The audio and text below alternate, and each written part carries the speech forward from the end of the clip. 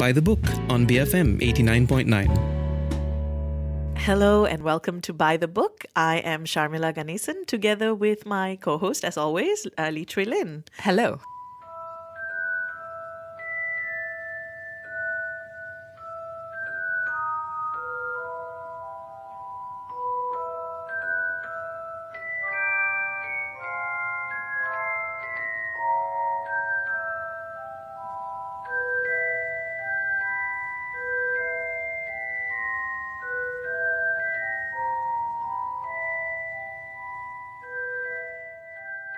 Well, this was eventually going to come. It is Harry Potter's birthday season, and both Lynn and I are self-admitted Harry Potter fans. Yes, Potterheads to the max. It is, so his birthday falls on July 31st, which if I'm not mistaken, is also the date of his author mom, J.K. Rowling.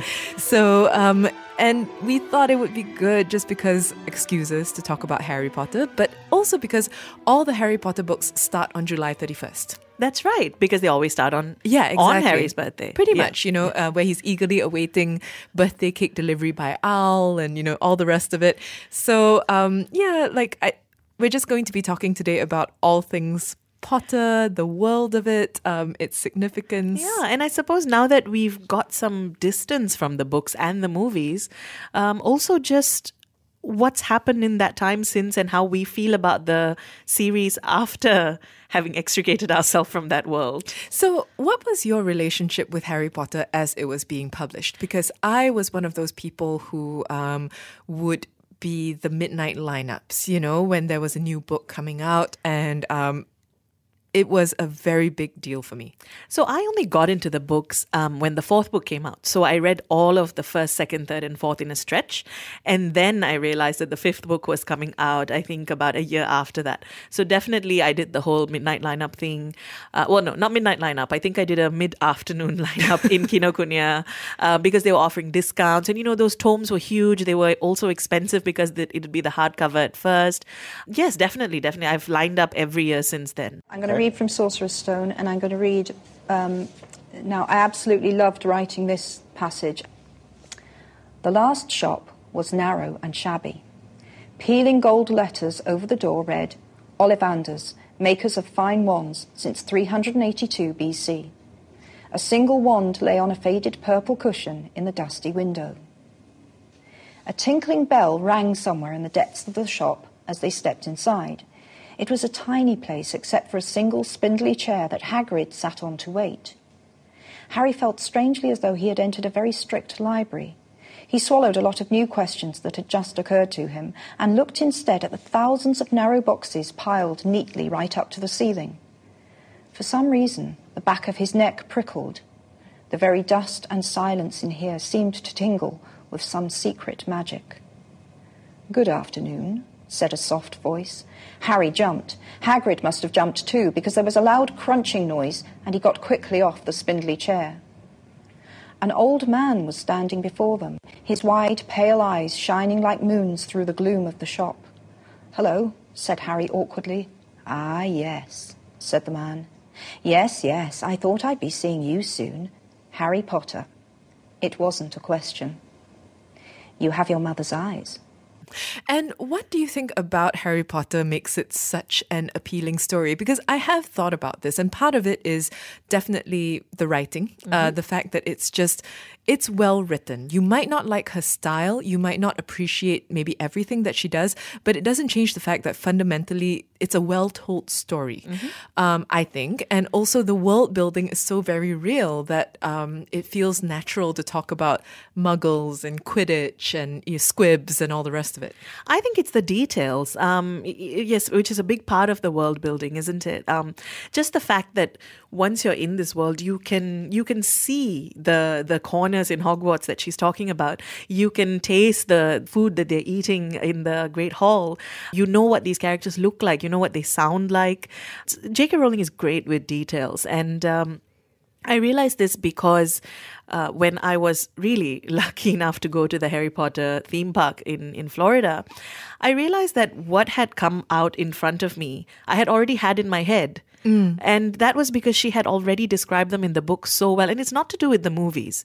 It had to do with how incredibly good J.K. Rowling is with conjuring up this world with words. The characters are also really told with that same level of detail, and we get to grow up with them. We get to watch them grow. And it is, I think, a big thing to kind of be a part of their lives and have them be a part of ours for such a significant period of time, because it was probably the first book series that caught me at the exact right age.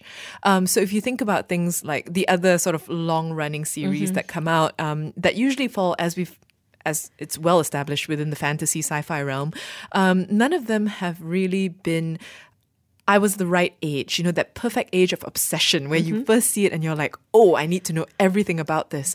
And for that reason, I think it's so formative for so many people, because it is also one of the few that transcended all those different genre boundaries. I think part of it was also that a lot of these books where people grow up as they go along, and the other one that I can think of that I was really invested in was Anne of Green Gables, and she grows up along along the series. They had already all come out. Yeah. So the book's already there. Whereas for me, in this case with Harry Potter, it stops and then you have to wait a couple of years and then the next book comes out. And so there's a real sense of, it's like a best friend has moved and then you meet them again and then they go away again, but then you're waiting to see them again. It really is, there's a propulsive experience of moving forward, of discovering something. And it almost feels like she's writing them just for you, that they're not already out in the world, that she's creating a gift for you.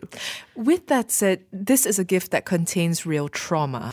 I don't think we should talk about Harry Potter without addressing the very basic fact that post book 4, or even within book 4, things start to go down, it gets very real. There is a lot, even though this is a book that in the first place begins with the central character being orphaned. Yes. And that in and of itself is a huge thing. But as time goes on, not to get into spoiler territory, just in case, but there's a lot of loss that's experienced throughout the books, and that happens to other characters, not just Harry. And halfway through, really, pretty much halfway through the series, you start to wonder what you're reading, because it really moves very far beyond a book that's for kids or even tweens. I honestly have wondered, because I know J.K. Rowling has said she knew where the series was going when she started writing it. But sometimes I wonder whether she actually knew, because it starts off on a very definite children's book territory. And as it progresses, it really goes to some very dark places. Characters die and there are explorations of what it means to go through things like intense bullying or almost a society that lives in a caste system, racism. And I don't know whether she realized that it was going to get that dark or that deep. I'm glad it did, because it definitely added to what the story was. But it's a series that I think almost grows on its own as the story goes along. And I'm glad that she didn't feel that she needed to contain herself to a children's book parameter.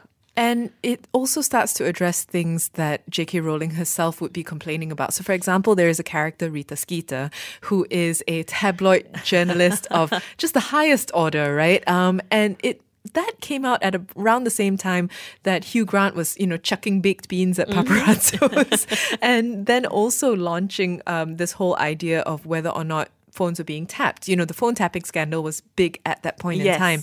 And it made its way into Harry Potterverse. And that was also a really interesting thing to observe, which I suppose comes as a benefit of, again, growing up with it, because you start off as a kid and appreciate it as a kid. And then when you're maybe 16, 17, 18, and you're more aware of world news and you see it making its way into the book, that's also an interesting experience. Yes, definitely, especially when she comes to I think it was book 5, where you get a lot more of a sense of what the Ministry of Magic is and how they work, and sort of this idea of surveillance and the politics of this world that they live in.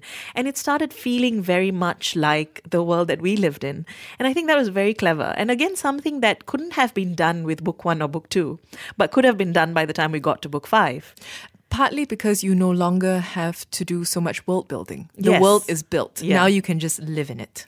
So, do you have a favorite book of the 7? Is that a difficult question? That is a very difficult question. I will need to think on that. I do know my least favorite. I can tell you that. Okay. My least favorite is book 5, Order of the Phoenix. Yes, actually, that's my least favorite as well. It's a weird thing because I like a lot of what happens in that book, but it feels almost like a filler book. Yes, and also I think by that point, because you are so accustomed to multifaceted characters, that having your central guide through this world, Harry, be constantly angry, Yes. despite the fact that that is probably a very real reflection of how a character like Harry would be reacting, it's still made for a very exhausting book experience. Every year or every other year, I read Harry Potter from start to finish. Doesn't take me long because they're actually very easy to read Yes, despite their they length. are. And every year I get to book 5 and I think, am I gonna? And then I do it. But my fondness for it has not grown, I have to say. My frustration with it has lessened, but I haven't grown fonder. My favorite book, actually, is Prisoner of Azkaban. Who is that? That man? He's a murderer. Sirius Black has escaped from Azkaban prison.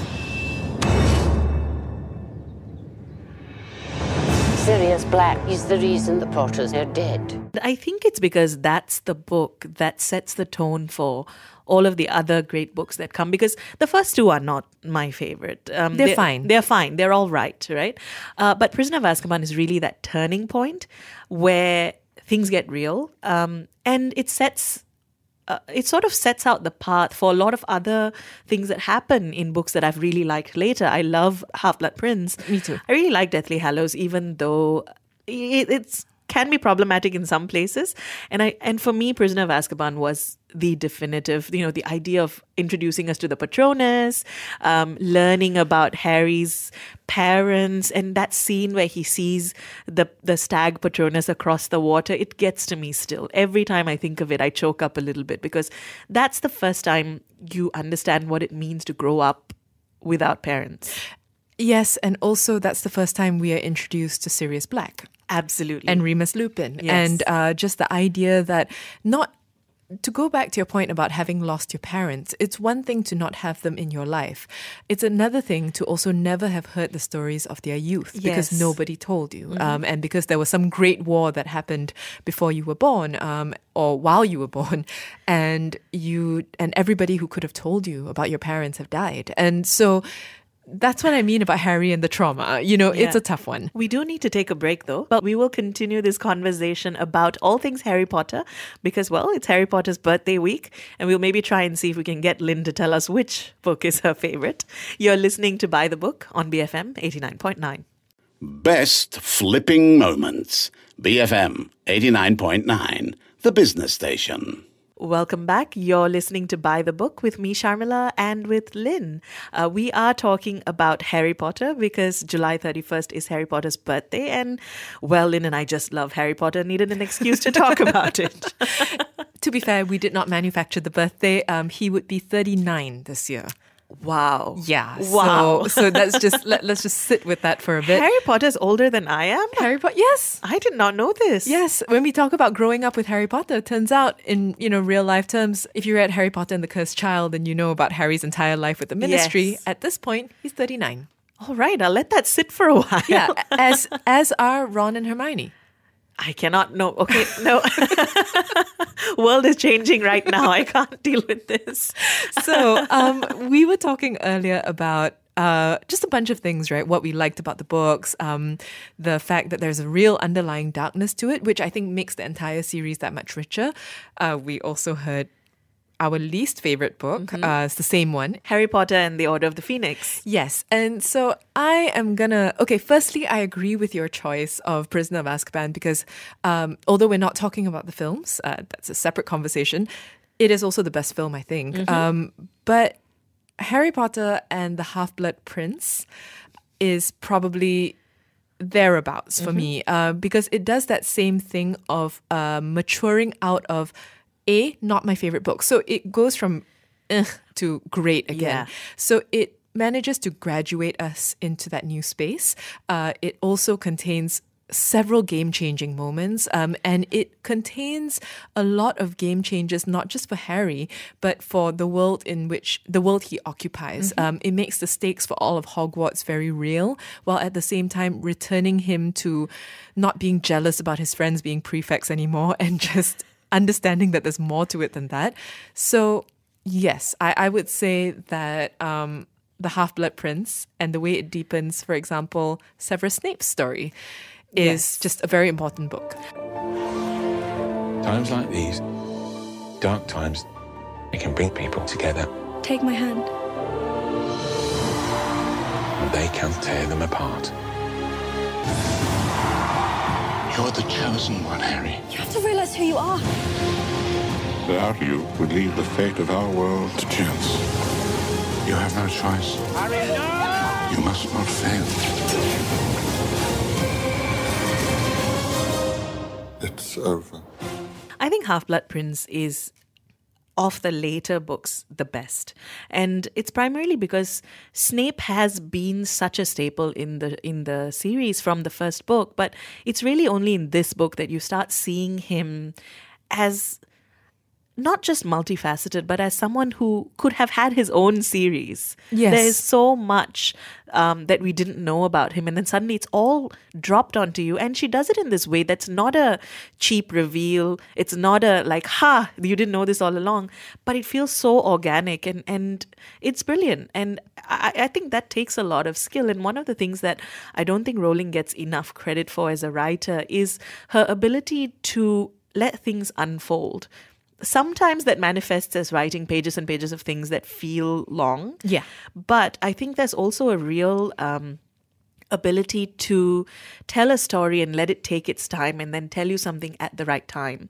And that's present throughout the series. So before we move on to the Harry Potter universe at large, post the books, who is your favorite character? Do you have one? I knew you were going to ask me this. Well, you sprung the I book know, one. I did. So in all fairness, now I have to think of one.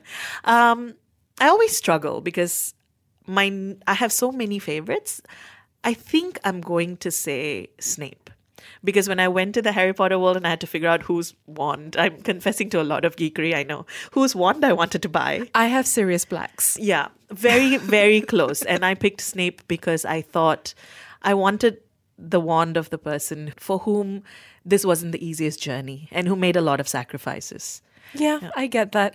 That's a strong choice. My knee-jerk reaction is always Hermione because obviously she is my avatar in Harry Potter, the nerdy book girl. But I also have and will always have a soft spot for Sirius Black. The world isn't split into good people and Death Eaters. We've all got both light and dark inside us. What matters is the part we choose to act on. That's who we really are. Again, somebody who did not have the easiest path and who also first dropped upon you a sense of real trauma and grief and struggle in what was supposed to be a kid's book. Yes.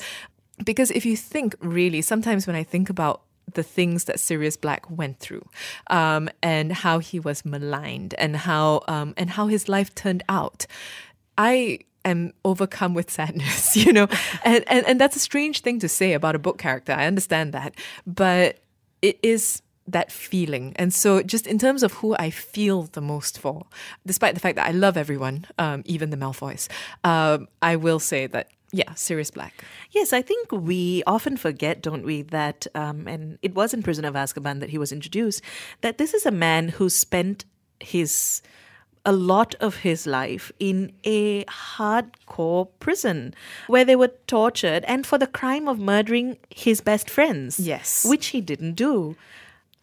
You're reading this and you're thinking, what am I reading? Is this a kid's book that I'm reading? Like, what world is this?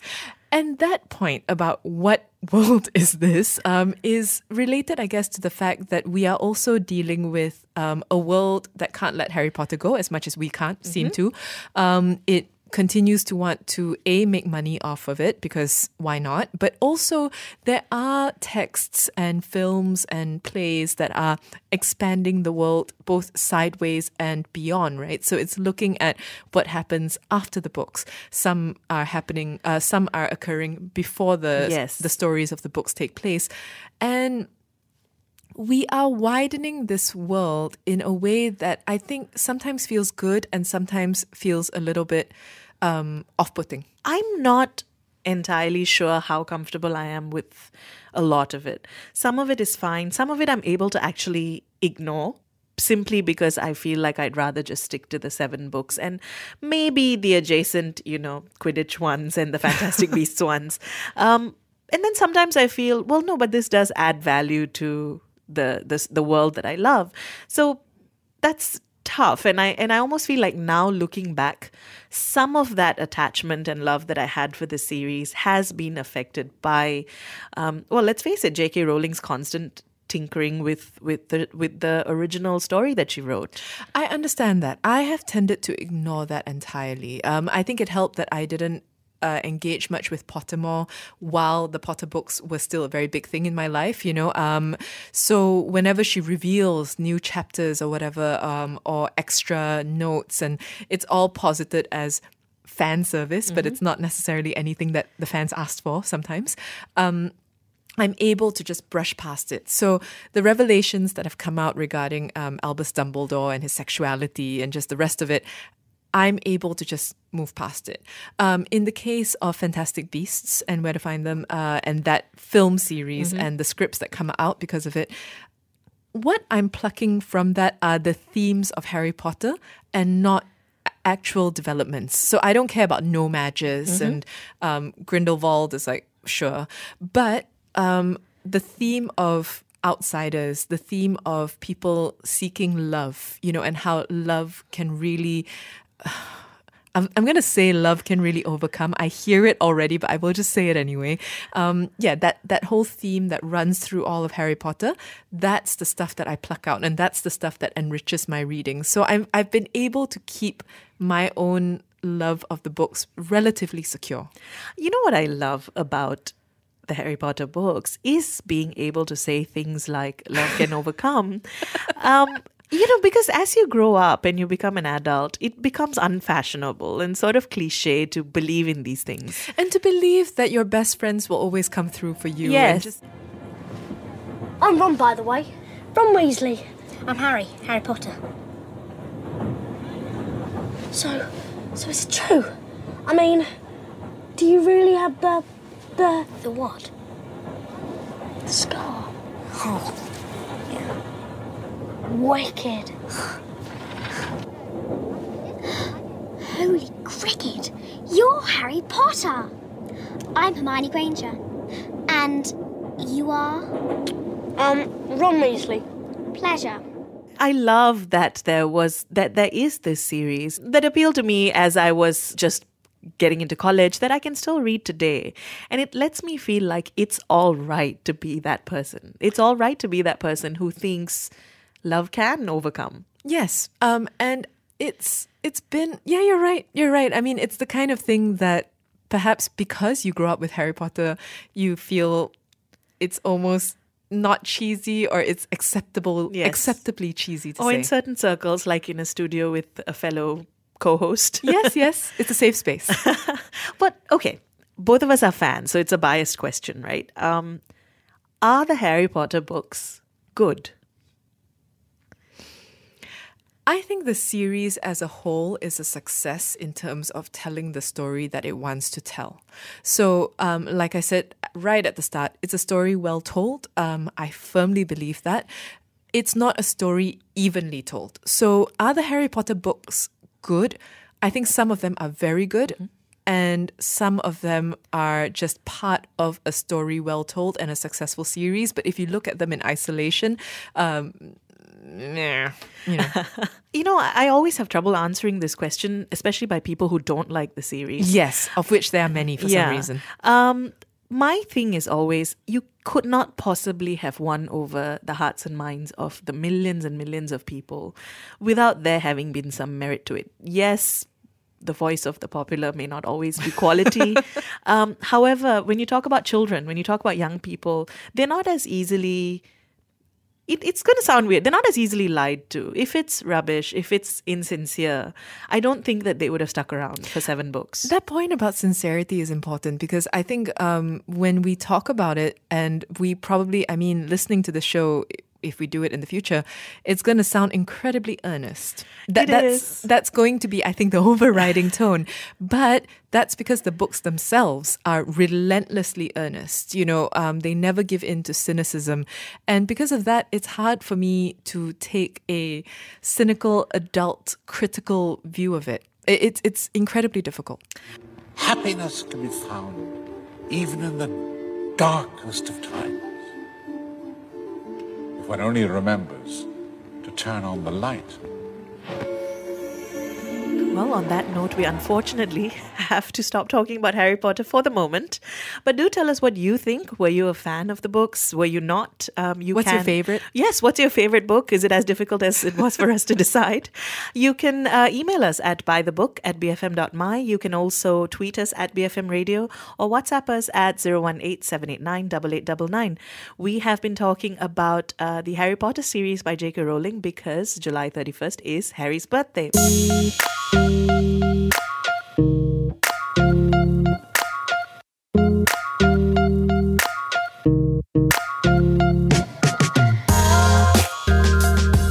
And now we come to footnotes. And it's pretty big news last week when the Man Booker's long list was announced. They call it the Booker's dozen, so it's 13 books, naturally. Why not? It is, I know that the Booker is in and of itself a big prize, right? It's one that whether shortlisted, longlisted, people like to just have it above the title on their cover. But this year is like heavy hitters to end all heavy hitters. There are a lot of big names in there. It really is quite a list. Just going down this long list, there's Margaret Atwood, the sequel to The Handmaid's Tale, which I don't know, people have been waiting for decades. There's Salman Rushdie with his version of Don Quixote. Very exciting. Yes. That feels to me like a perfect marriage of author and subject, He's been doing these sort of, he did Arabian Nights recently, and now he's doing Quixote. I think that's how it's pronounced, this book. Who else? There's Elif Shafak. There's Jeanette Winterson. Yes. When I saw that Jeanette Winterson was there, because I didn't know that this book, which has a great title, Frankenstein, I did not realize that Jeanette Winterson had a new book out. And Jeanette Winterson is one of those authors where I go long years without reading her. And then when I do, I'm always surprised at why I don't read Jeanette Winterson just all the time, because she writes with this beautiful precision, and just super excited. I've actually never read Jeanette Winterson. This might be the book to start with, maybe. She's a lovely writer. I love the title. I am excited also to have seen, well, okay, before we get to what I'm actually excited to have seen, I did just want to give a little shout out to Lucy Ellman. Because Lucy Ellman was picked for Duck's Newburyport, which I'm just going to read the description. A 1,000-page monologue from an Ohio homemaker composed almost entirely of a single sentence. What even is that, right? And yet, a part of me wants to read it just so I say that I've read it. Yes. The hope is with these prizes, I think the hope is always that it's good. You never know. You're never 100% sure.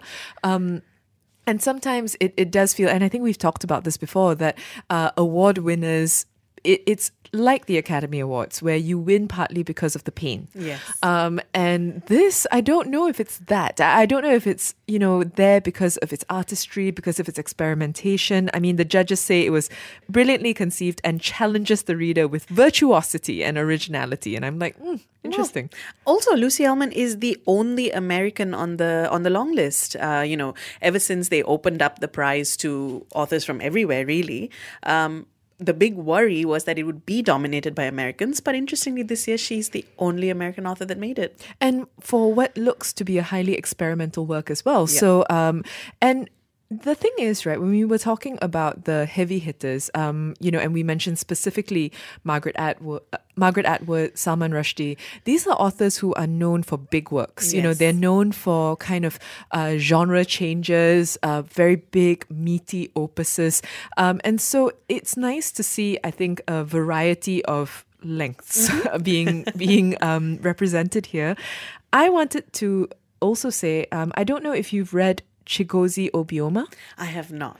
So I recently read his book, The Fisherman, which tells the story of a Nigerian family with a strict father, and of three brothers and how their lives just completely fall apart because of a prophecy made by essentially a witch, or a crazed woman, a witch, somebody that they've been told to avoid in their village.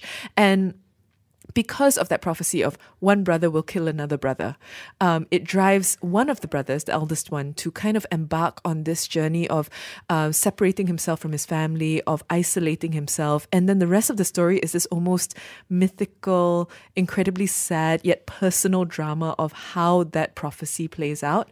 And at the end of it, I didn't know what to do with myself. And to see that he has a book here, An Orchestra of Minorities, loosely based on the Odyssey. Oh, yes. Yeah.